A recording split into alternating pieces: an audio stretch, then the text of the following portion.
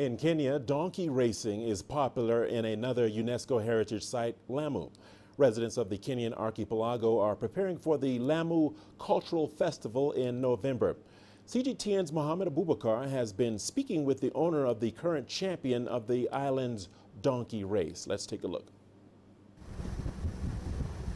At over 7 centuries old, Lamu Island is amongst the oldest inhabited Swahili townships in East Africa.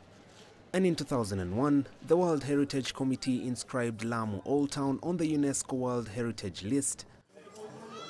Due to the island's very narrow pathways and alleys, the only form of transportation within the town is by donkey. Donkeys to Lamu are a must. They must be protected, they must be looked after. Without donkeys, there's no life, because they transport our building materials, they transport the agricultural produce from the interior of the island into the city. The town usually holds an annual cultural festival organized to celebrate Lamu's rich culture and history. And in the festival's lineup is a unique sport. Lamu is actually hosting the biggest donkey race in the world. You only look at a donkey and you say, that's a donkey. But to us, that's not a donkey, that's a BMW, Mercedes-Benz, because it's a bigger one, faster, stronger, and we race them.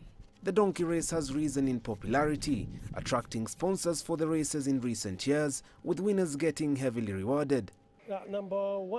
In last year's race, the winner got $1,000 and an air ticket courtesy of a local airline that sponsored the event. Mohammed Alamin is a local businessman and has invested a lot in donkeys. He owns over 70 donkeys in Lamu, most of which are used for transportation. He also happens to be the owner of the current donkey race champion in town, Rashford. Since I bought this donkey for racing, he has been unbeaten. He has returned way more money than I paid for him.